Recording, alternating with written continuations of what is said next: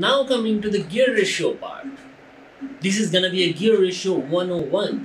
So don't forget to like this video and also subscribe if you're new. Nobody will subscribe to fail attempts.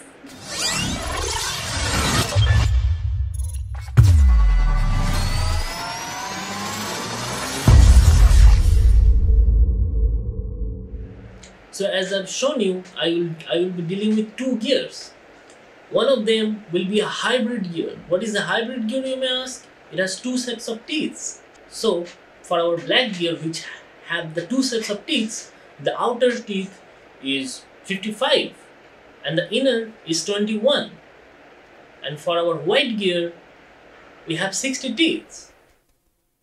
So, as you can see right here, this is how I calculated the gear ratios. So right here you can see my black gear, which is a hybrid gear, as it has two sets of teeth, as you can see 55 and 21. Looks like I've messed up with the plural and singular of tooth.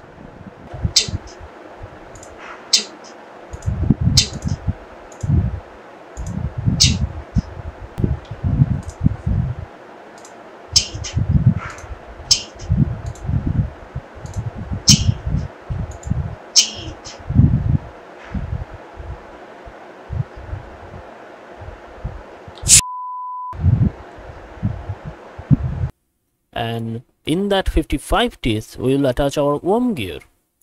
So as you can see, one teeth is equals to 6.54545454 degrees, and for the 21 teeth it is 17.14 degrees per tooth, and the white gear has 60 teeth, so it is 6 degrees per tooth. According to the sidereal rate, we have to travel 6 degrees in 24 minutes.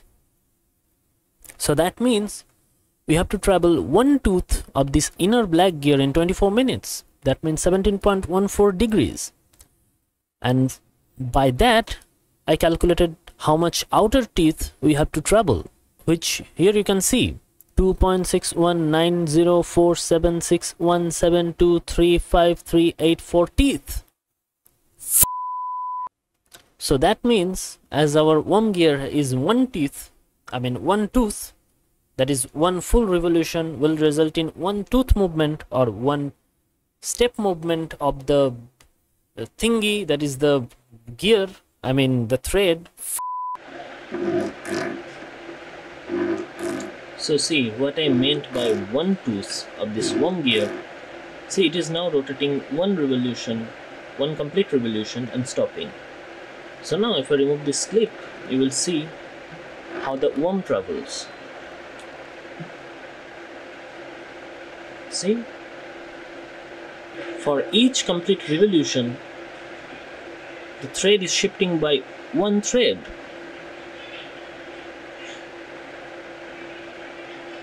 That's why this worm gear has one tooth. That is, if the worm rotates one revolution, our gear which is attached to it will rotate one teeth. That's how we figure out. So that means 2.61904761723538 rotations of the stepper motor. So like that, I have calculated how many steps we need. It's approximately 126 steps. And if we can microstep that, then we will have 503 steps for 1/4 microsteps. That means in one revolution, we will have 48 into 4, that is 192 steps. Click the video in the cards above, as I've discussed how I microstepped in my previous video. That is to reduce the jitter. And if we don't do this microstepping, if we just take 48 steps per revolution, then there will be around 10 seconds gap between the two steps. That means again our stars will appear as in the sky. We want pointy we want pointy stars. That's why we have to reduce this delay between those two steps as much as we can. See, I found a very good example why I need microstepping. You see that? This will exactly happen in our case if we don't microstep it. Now coming back to the gear ratio part. I found this website. You see, this is the driver. This is the website where you can easily calculate the gear ratios. So the first thing it needs is the revolution of the driver. So we will put 1 in here, and then the teeth of the driver, as I've told you before, it has 1 teeth.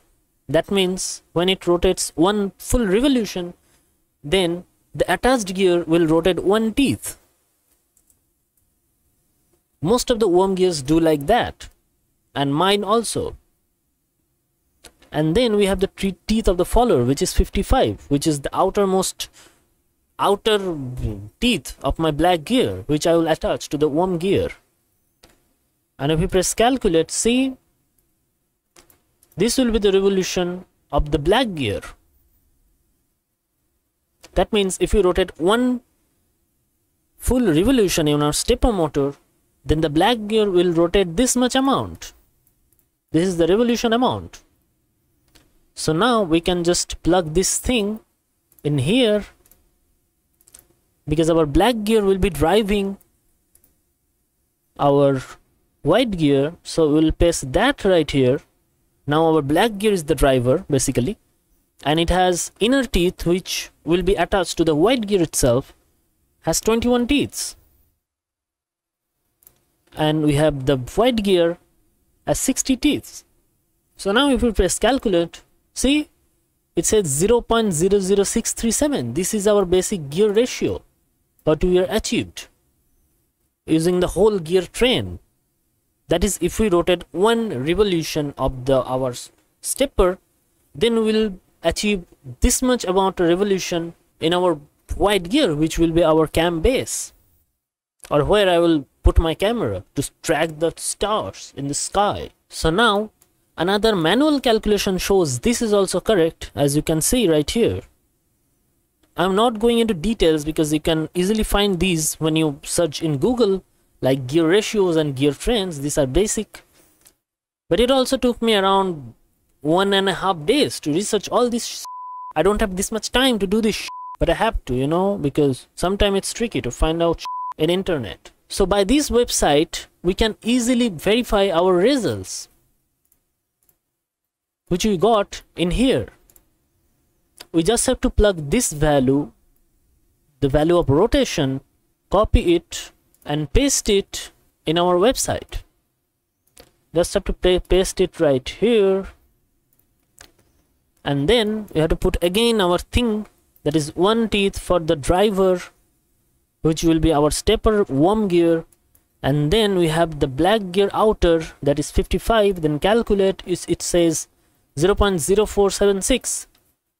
Now this will be our driver, so we will just paste that in here, and then place the inner black gear, which will be connected to the outer white, which will be 60, and then press calculate and see 0.0167.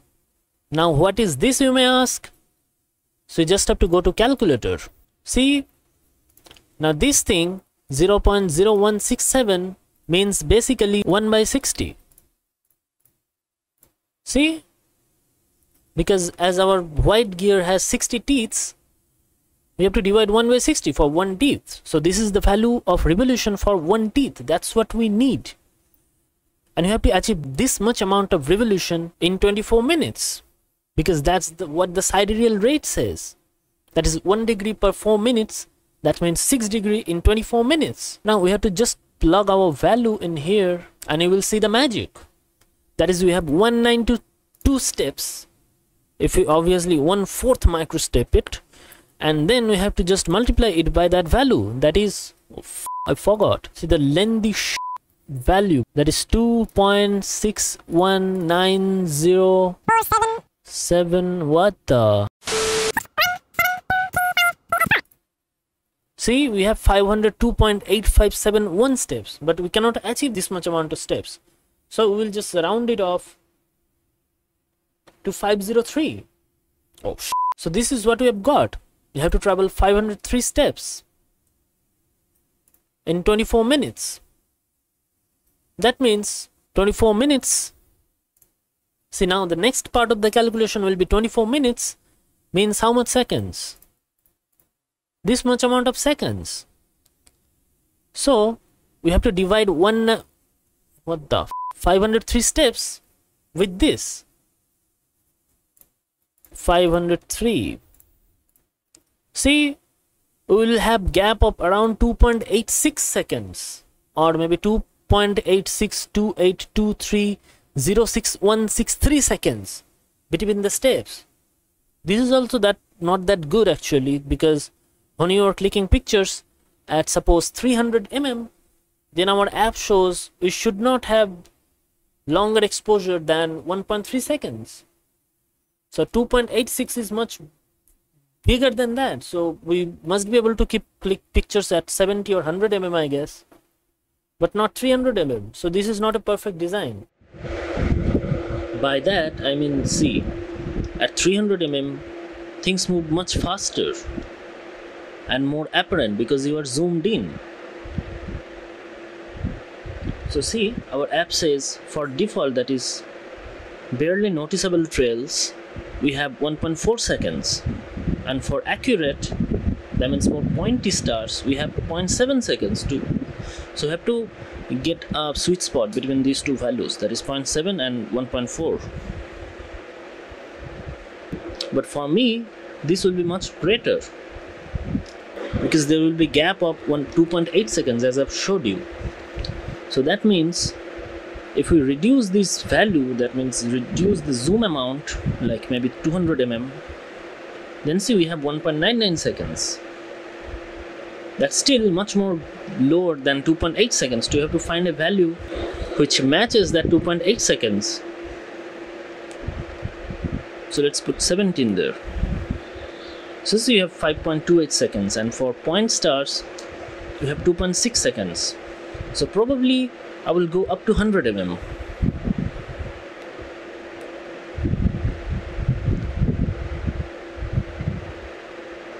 See, for 100 mm we have 1.88 seconds accurate, and for barely noticeable trails we have 3.76 seconds. So probably this 100 mm is a sweet spot for me. That's what we can do with the stepper motor I have, because it is not that precise, you know, it only have 48 steps. But you can easily get NEMA 70 stepper motors which have 200 steps per revolution, and we can even microstep them up to 1/16th, which is just madness. But for that also we need proper Pololu drivers, but I don't want to spend money in that as I already have L2910. It is a piece of shit as compared to those apps though, but who cares, you know? I just want to make it and test it. But in future, I mean, I don't know. Maybe in future I might upgrade that to an NEMA 17 and a proper stepper driver so that we can microstep it easily. I want to click at 300 mm though, because that's where the Orion will be much more clearer and juicy. But for now, it seems like we're stuck with this, and also it will be a pain to make the mount and stuff like that. Am I screwed? Yes, you are definitely. No. That's where you guys comes into play. Give this video a thumbs up and also comment down below. That keeps me motivated, you know. So now coming to the next point, that is powering this thing. Now as we have figured out that 12 volts is, I think, enough to power this thing. So in the actual field, I have a feeling that I will be powering these with my lead acid batteries. I have a couple of them laying around. Do you want to see them?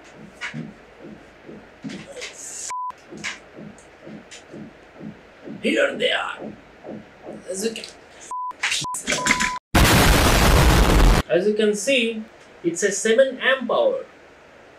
That means even if we draw 7 amps through this, it will last 1 hour. I will not be drawing 7 amps through it though. Probably 1 amps max. So this can run up to 7 hours, which is insane. But here's the problem. They are around 20 years old. I mean, they are literally 20 years old. I'm not joking. They are bought when I was born. I mean, I'm greater than 20, so probably these are around 19, 20 years old. and these are screwed. But I was watching a couple of videos online and I think I can revive them. I have 3 of these now. So that will be the topic for our next video. I will try to revive the lead acid cells which are 20 years old. So that's all for this video. Hope you have enjoyed. If you did, give it a thumbs up and share with your friends. This is Malar, you are watching OuttaSyllabus, and for today I'm signing off.